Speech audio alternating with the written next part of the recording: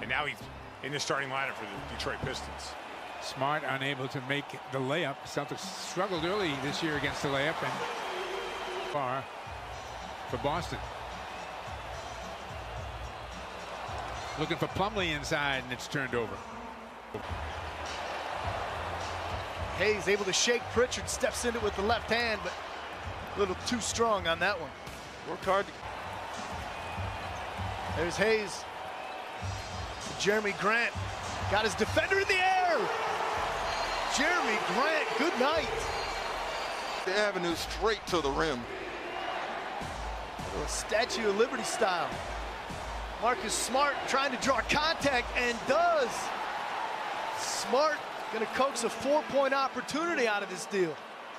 Got 11 points, a couple of assists as well. And there's Marcus Smart on the steal. Oh, nice job by Mason Plumlee getting in the passing lane. That was a 2.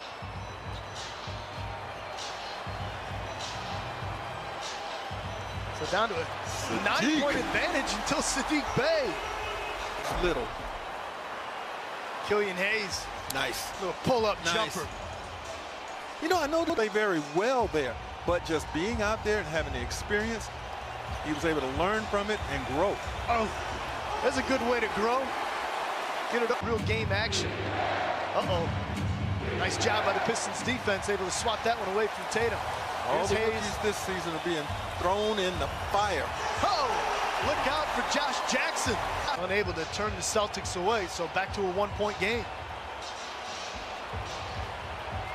Delon Wright finding Killian Hayes, the lefty.